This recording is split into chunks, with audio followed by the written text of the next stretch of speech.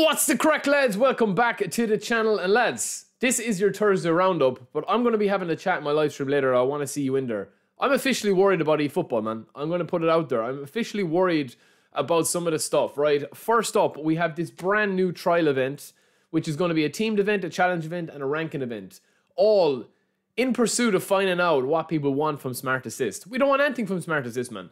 I know and I understand that there's a little bit more nuance into what Smart Assist is actually doing, and we will talk about that in the live stream. But this is a brand new teamed event kicking off today. They will be carrying a survey out after this. Yeah, I mean, I'll leave that till the big video. It's just a cover, obviously, in the roundup. We'll do a live stream. We'll have a chat about that. There is also some good stuff in this update, right? They do have the Volume 1 Smart Assist there, but they have the European Club where you get a random booster here. And when you click on this here, it says that the Smart Assist is fixed off. So it's only for this event here that you can use the Smart Assist, right? So I can see where they're trying to go with this. Obviously, they want to kind of get a bit of feedback as to whether this is working or not.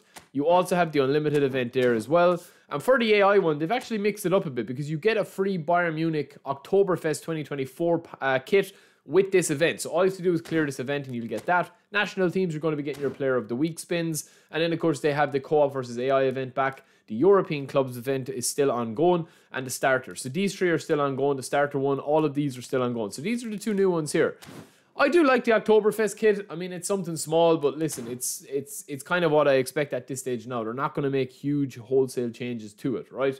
Right about now. We also have, of course, the daily game still ongoing. Let me know if you guys have got Rebri by now. And, of course, we do have a load of new player selections, right? So not only do we have Worldwide Player of the Week, where we have Yamal, we have Kane, we have David Raya. We've got a couple of other players scattered throughout here as well. De Ligt is in there, Theo Hernandez, Conor Gallagher. There's a lot of good players. Troy Parrott is in there as well, the Irishman.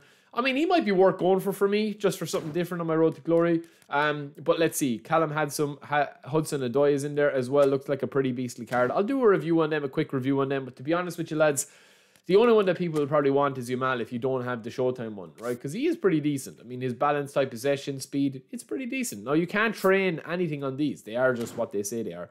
And you can't do any adjustments to them, right?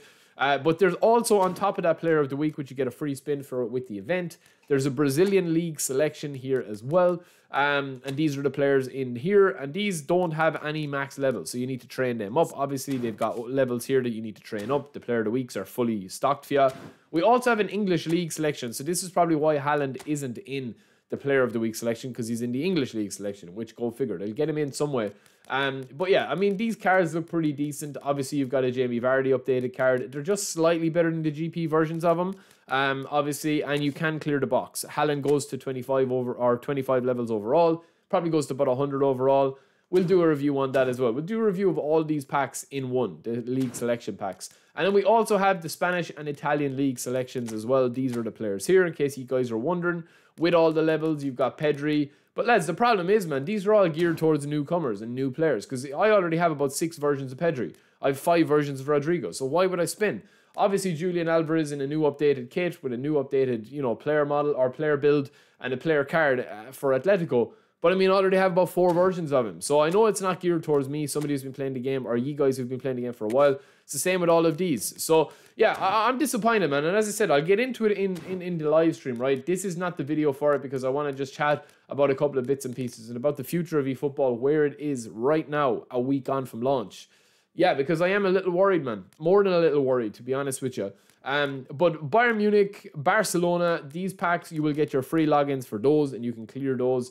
They're tied to the objectives here as well. There's nothing else really new, man. It's just rinse and repeat. And I'm surprised there's no epics today. They're probably leaving the epics now to launch on the Friday, which is something that we kind of predicted last week with Ronaldinho, and then he came. And then obviously they'll probably have another epic pack tomorrow as well. And if they don't, it'll just roll into Monday where they release one. See, it depends on how much they're making from the cards, man. It depends how much that they're actually making and what cards they release and what day they release. Which is the best day for them to release the cards that gets most bang for the buck. Could be Thursday, could be Friday. Friday's leading into the weekend, so there's a bit more hype there for the weekend. But let's see, right? Also with the starter campaign, that's still ongoing, but it's pretty much going to be going for the next 13 days. just simply logging into the game. Log in one more day, you get this 50 eFootball coins, and the rest is just earned from playing the game. And that's pretty much it, man. There's nothing really else there. I'm not going to make a video when there's nothing really there to talk about. I mean, the contract is what you're at there. The special players we've already focused on. The events we've already focused on. We'll have a video as to what's coming Monday as well.